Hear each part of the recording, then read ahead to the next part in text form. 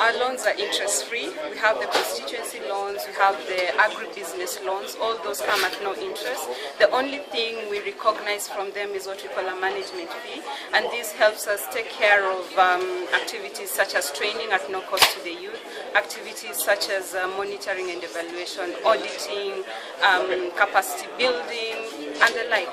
So our loans come at no interest. If at all you come across a loan with no interest, that is a premium product for a specific market, because all our products serve the entire youth tier. Financial literacy and trainings that handle,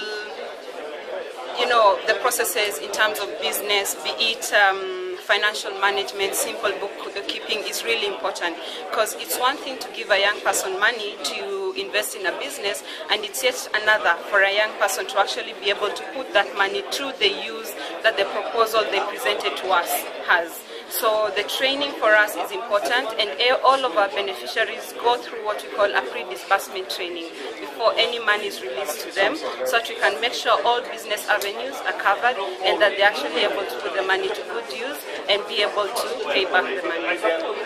There are many challenges that the youth face. In as much as we are financing them in terms of credit, there are also challenges such as infrastructure, in terms of making it possible for young people to access space that they can use to trade from and make money.